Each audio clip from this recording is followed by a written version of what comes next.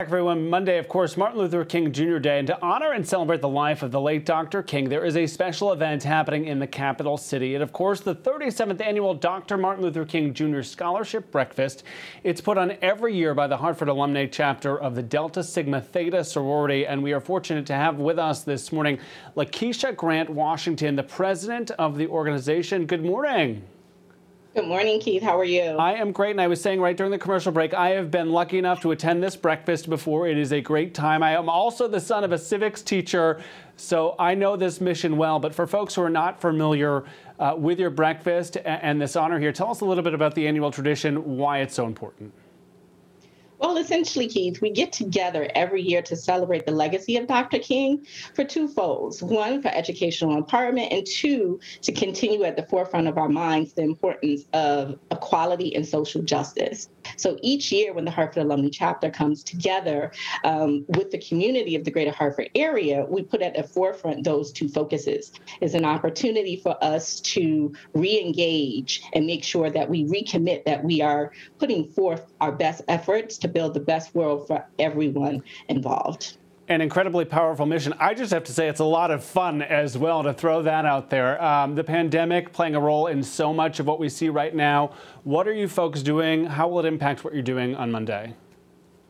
Well, essentially, Keith, you're right. The pandemic has impacted everyone, and we are all still learning to pivot in what I'm calling this third wave of COVID-19 pandemic. So essentially this year in 2022, we are bringing forth the breakfast again in a virtual format so that everyone can still attend, and hopefully everyone still has a wonderful time coming out celebrating the legacy of Dr. King. So essentially it's so much easier because you can tune in from home. So it's a podcast. It's still approximately 90 minutes in length, and you can tune in from the comfort of your own couch. Obviously, we're looking at some video from a previous year. I know you'd like to keep things fresh, kind of add new things. Talk about this year's theme and why it's particularly important to our young people.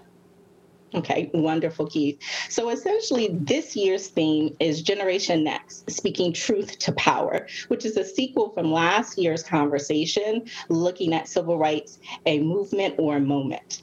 This year, we wanted to bring in the young adults and provide them the platform and the opportunity to really speak their truth, for them to share with us the challenges and changes that they see as necessary to build a future for themselves and to continue to move forward our world in the way in which everyone can be equal, and that everyone has the same opportunities and that everyone is recognized. We found it to be important to speak to young people because they are, the next generation is our future, and we need to make sure that they're actively engaged and that we are bringing them along with us.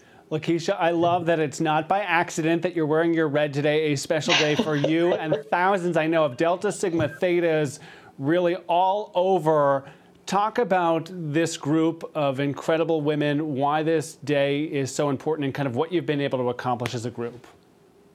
Well, thank you so much, Keith. Yes, today is a very important day for all of the members of Delta Sigma Theta Sorority Incorporated because it's our Founders Day. So today we are celebrating 109 years of sisterhood, service, scholarship, and social action. Everything that we do is grounded in those four things. We are a group of women who come together to work towards building a better community for everyone in which the communities in which we serve. So we are definitely action focused. We are service focused. And we highlight that education is really important and promote that we want every individual to become the best version of themselves that they can be. So as we look at the history of the organization over the last 9 years, that's what we want to have in the forefront, the service and the importance of education. So wonderful. And then just really quickly, where can folks get information on tickets? Oh, essentially, you can go right on Eventbrite. So you can see dsthartford.eventbrite.com to purchase tickets, or you can visit our website at dsthartford.com. And tickets are available for purchase utilizing PayPal or credit card.